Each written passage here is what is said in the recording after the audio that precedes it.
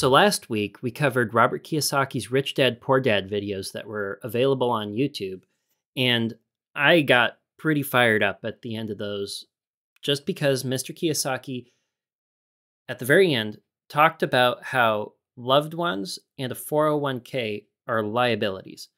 And I found this to be not only irresponsible advice, but disturbing advice.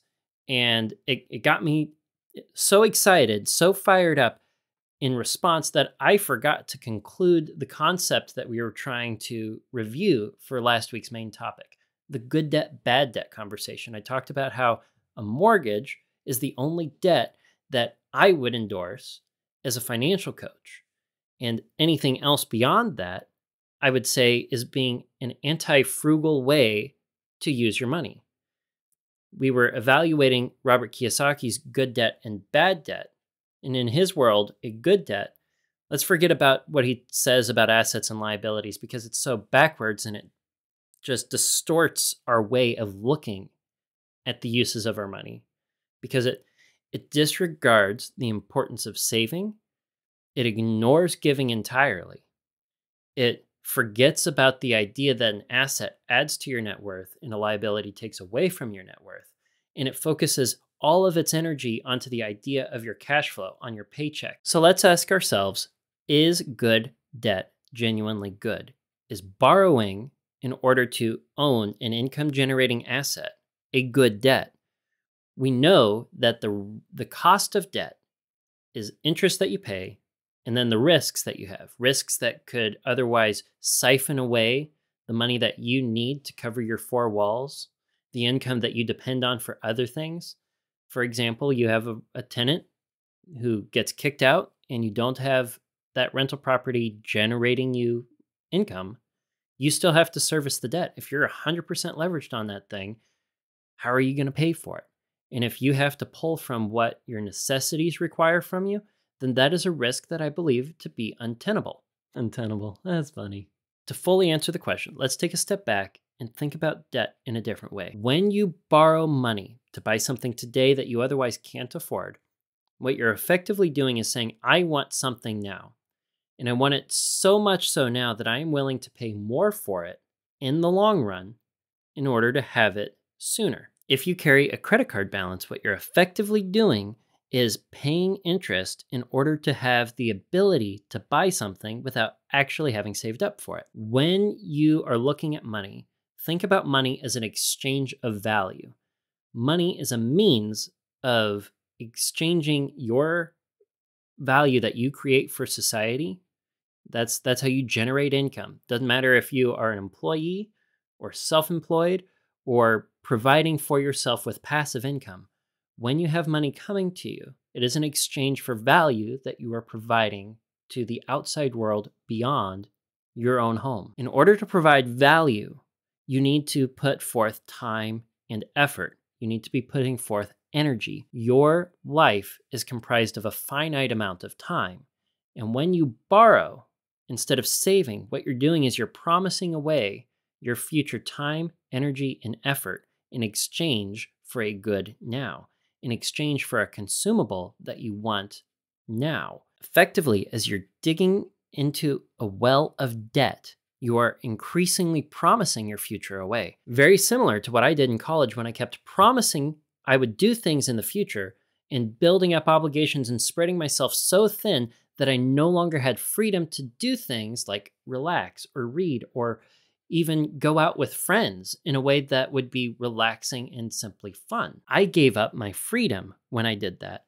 And if you dig yourself into a hole of debt, you're effectively selling your future time, your freedom, your life in exchange for something, a thing that you want now. In short, debt is not only the least economical way to be getting things, but it is also sacrificing your freedom, your future, and your happiness, your flexibility for the sake of stuff today.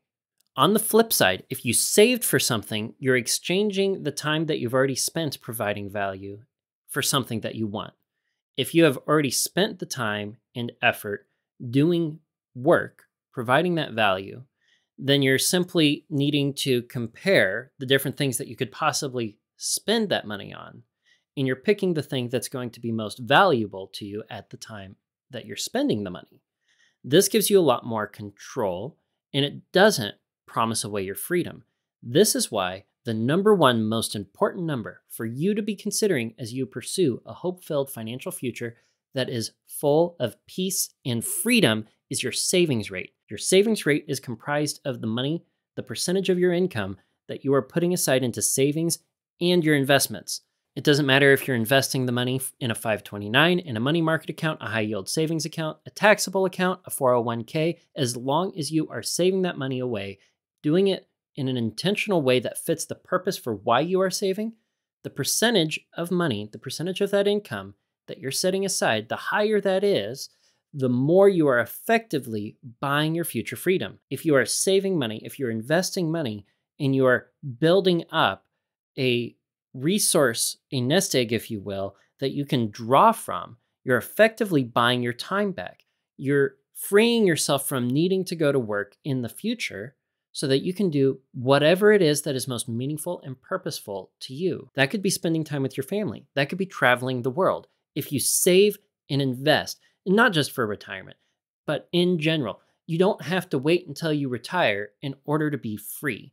If you save now, you save today, and you buy back, effectively by saving, you buy back your future, your freedom, and your time, then you don't have to go to work. You go to work because you want to, and you do the work that matters to you. You don't have to go to work because you feel forced to, or that you have to because you have promised that time away through debt. I know one thing Dave Ramsey says on this topic is the seven dwarves weren't saying, hi-ho, they were saying, I owe, so off to work I go. So in response to the idea of good debt, Robert Kiyosaki's idea of borrowing money to 100% leverage income-generating assets like rental properties, what you're effectively doing is you're promising away your future time and effort that you will owe to that asset. To conclude the idea of good debt, if you are borrowing money on something to generate income for the sake of wealth itself, what you're effectively doing is promising away your future freedom, your future time, and your soul for the sake of wealth itself. This is directly contrary to the fact that if you save and you invest in genuine assets that could start providing for you better than you could with just your time and work, then you can buy back your future and give yourself a meaningful freedom. How cool would it be to do work just because you want to? You don't need to.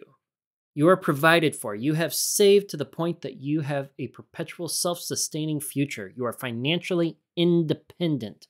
And that is a beautiful thing. That gives you the flexibility and joy to engage with the things that at the end of your life you would otherwise wish you spent more time doing. At the end of your life, would you rather people say that you were rich or that you lived a meaningful life?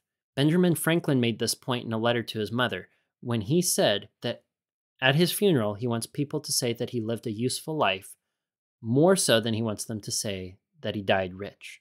One of the greatest wisdoms that we can take away from personal finance and our behavior and relationship with money is that the love of money is the root of all evil. If we want money for the sake of money itself, what we're going to be doing is selling our souls for the sake of it. If you want money so that you can use it as a tool to become more of who you are and free yourself for your calling, for your purpose, and you can spend time with loved ones, your savings rate is what enables you to free your time and your life to live in a way that is genuinely beautiful and free of any and all regret. So is there such a thing as good debt and bad debt? In the context of Robert Kiyosaki's argument, I have to conclude, no. Debt is debt. Debt is promising away your future. And no matter how you shake it, it is important to free ourselves from it. There's a reason why the Bible says that the borrower becomes the slave to the lender, because you're basically promising away your future so that the lender has full control over your life as opposed to you having the freedom to live. Next week on the HopeFilled Financial Podcast, what we're going to be talking about is the problem of evil.